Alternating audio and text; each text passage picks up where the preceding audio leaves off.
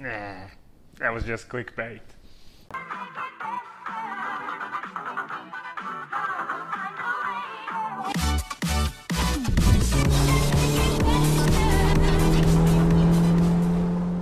But, because I hate clickbait, I will use this hammer and chisel to destroy this smartphone for your viewing pleasure. 3, 2, 1, go!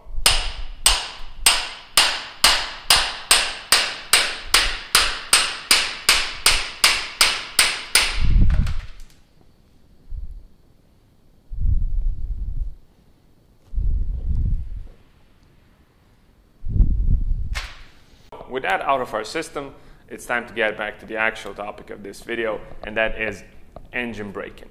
Now, if you're watching this video, I assume you already know about the two main approaches to engine braking, which is hard braking and easy braking. Now, I won't go too deep into these two approaches. There's a lot of material online, and you can do all the research you want. I will just sum them up, in one sentence, which is, hard braking. What it basically is about, it's saying that in order to properly brake in an engine, you need to use the full extent of its power during the first few miles of its operation. Why do you need to do that? You need to use the full extent of its power to create enough pressure to seat the rings, inside the cylinder bores, so your engine creates, perfect compression and is working at its, optimum operating, whatever. You get it. Now, the easy braking approach says you should not use the full extent of your engine's power until the engine is broken in, which is usually 800 miles, 1,000 miles, whatever. It depends on the manufacturer. What's the argument behind it? There are imperfections in the machining, of the engine, in the bores, in the rings, in the whatever.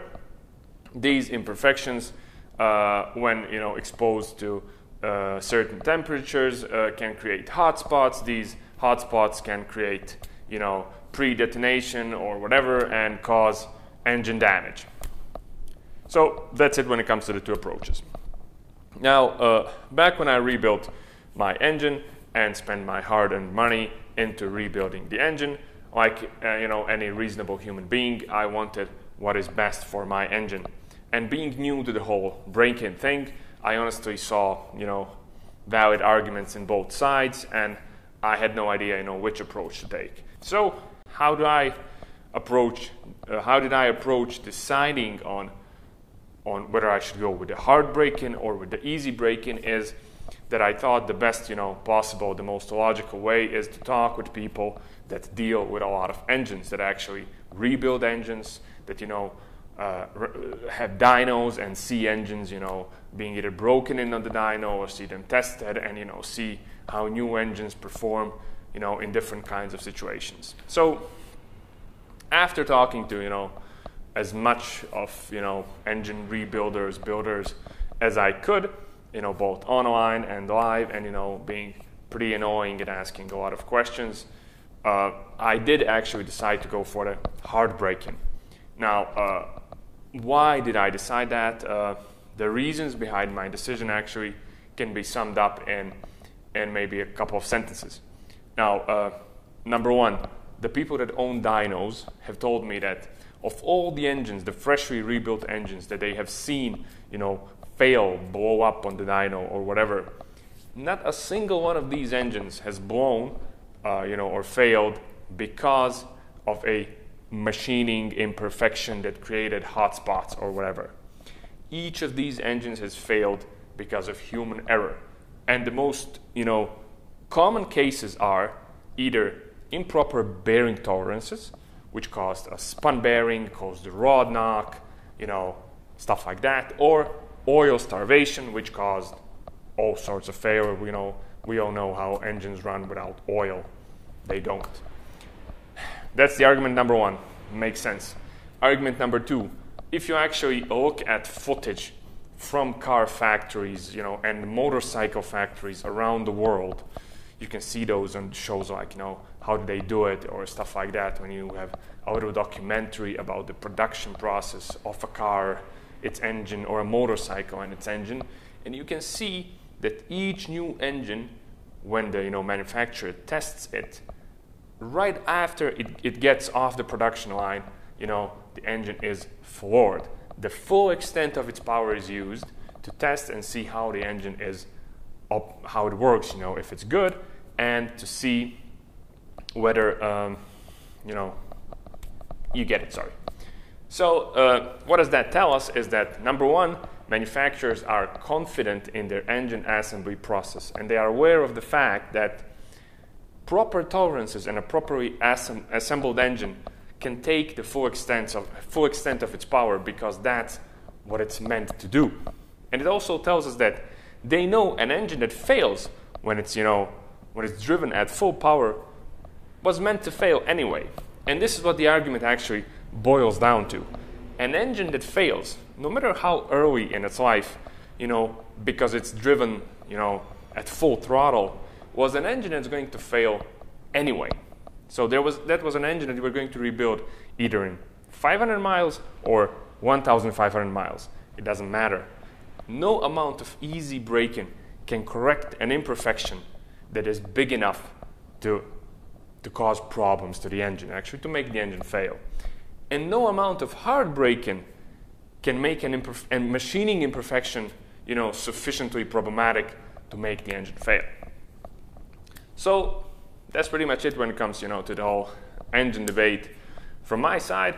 So what I want to show you now is the actual break-in procedure, step by step, and how to do it.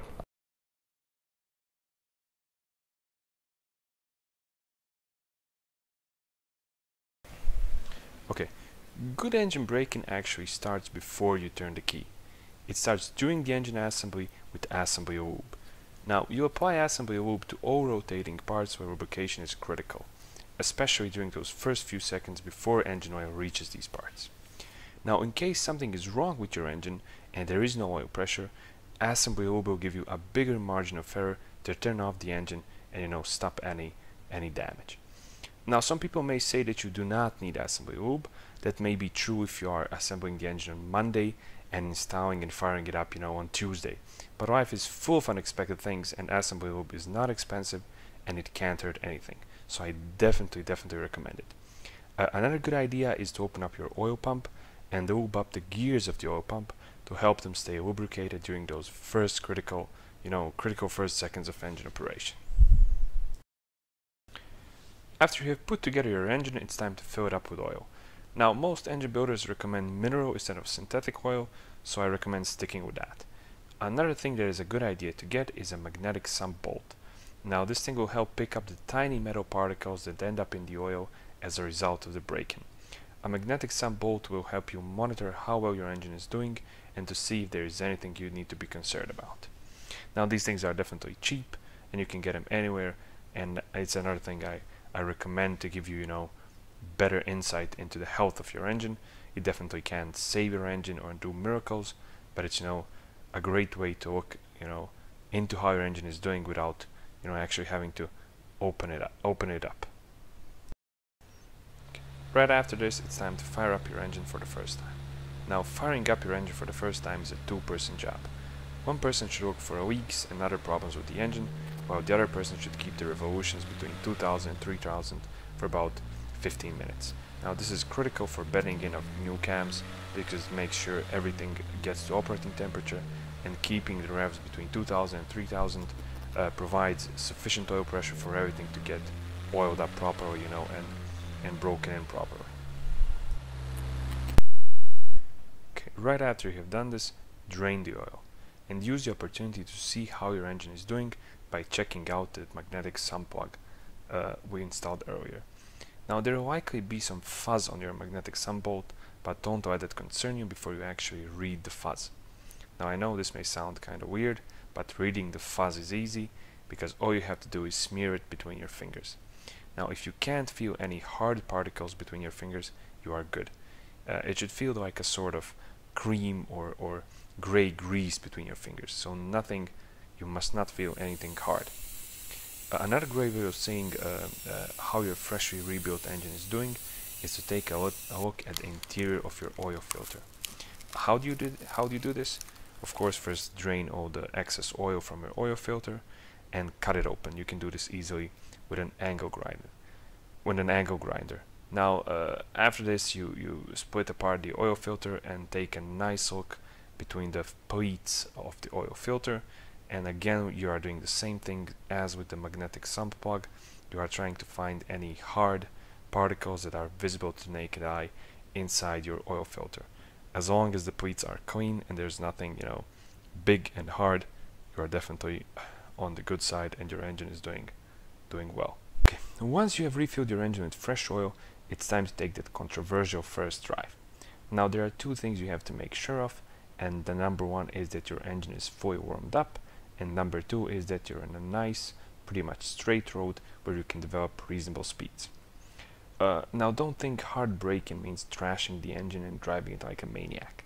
That is not true. Hard braking is a methodical, rational, systematic approach to braking in your engine. What you will do is gradually increase the throttle until you reach full throttle.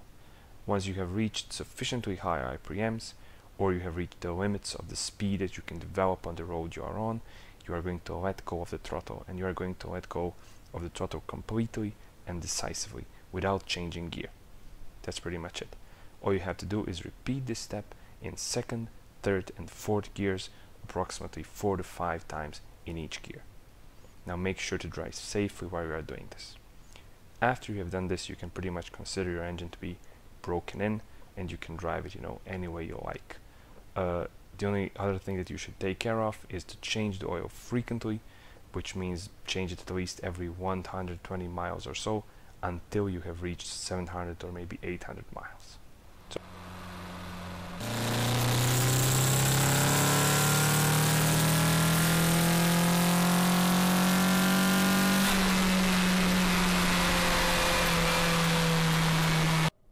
that's it when it comes to engine braking. Now, I hope you enjoyed the video. I hope I have managed to clarify some things when it comes to engine braking. I also hope this video will help you make the right decision when it comes to braking in your engine. So that's it for today. I hope you liked it. Thanks for watching. Don't forget the like button. Don't forget to subscribe for more. And if you really liked it, you can actually tip me, and it's 100% free. To see how, go to description. See ya.